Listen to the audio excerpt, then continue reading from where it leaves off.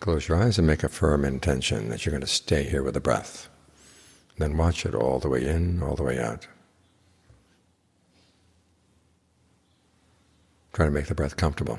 In this way you're feeding the mind two kinds of good food. There's the food of the original intention, which was skillful, and then there's the food of the pleasant sensation of the breath. It's an important principle that you have to feed the mind well, because otherwise if it's hungry it goes looking around the garbage cans, opening up the bins, eating whatever it can find. And a lot of what it can find out there is greed, aversion, and delusion. When you feed the mind in greed, aversion, and delusion, then that's what you start broadcasting into the world. It's if you take it in and then you intensify it and send it back to the world. That's the kind of food that's bad for your own system, and it's bad for the environment. What you want is a kind of food that's good for you and good for everybody else as well. And meditation is one of the best kinds of food. Just like generosity is a good kind of food. You start out with the intention to give, and then there's a pleasure. You see the things that you've given have been used well. And so the precepts, you have the intention not to harm anyone. That intention is good food for the mind.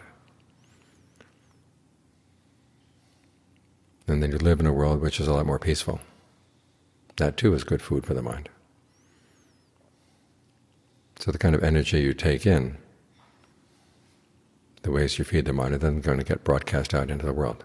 People like living in a world where there are people who are generous and people who are virtuous, where people meditate. It's a much better place to be.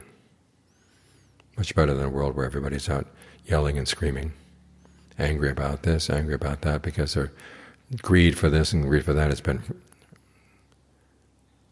denied, or it's been frustrated.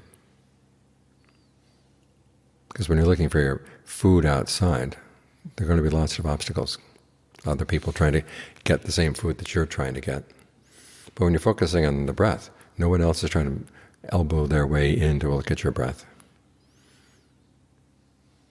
When you're thinking thoughts of goodwill, when you're thinking thoughts of generosity, thoughts of virtue, no one's trying to take those away from you. There's no conflict there. Which is why this kind of feeding is not only good for you, but it's also safe. So look at how you feed your mind as you go through the day.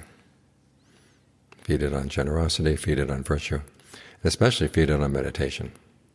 Because there are times when you don't have what you would like to give in order to be generous. And you can always give of your time, give of your energy, give of your forgiveness. But there are times when you don't have much energy, times when you don't have much time. But virtue and meditation, those are things that you can give all the time. You can always make the virtuous choice. You can always get the mind to settle down, even in the midst of your work. It's not the case that when you're working you can't think of anything else. Just take the part of the mind that would be thinking of something else and think about the breath. Be with the sensation of the breath. Then you'll be operating from a place of well-being, a place of strength, because you're feeding the mind continually with good energy.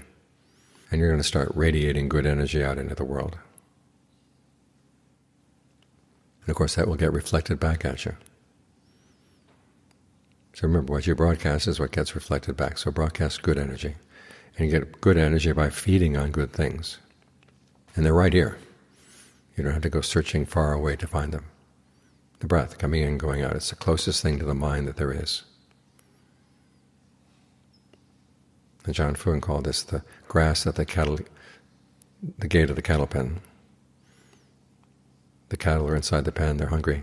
As soon as someone opens up the gate, they go running out into the meadow. And even though there's grass right there at the gate, they don't eat it. They're focused on something far away. But here you've got something right nearby. And it's better than grass at the cattle gate because there's not much of that. But the breath, every time it comes in, every time it goes out, can be a source of well-being, can be a source of strength. So take advantage of this potential that you've got right here. You'll be well fed. You'll be broadcasting good energy into the world, and the world will reflect good energy back at you.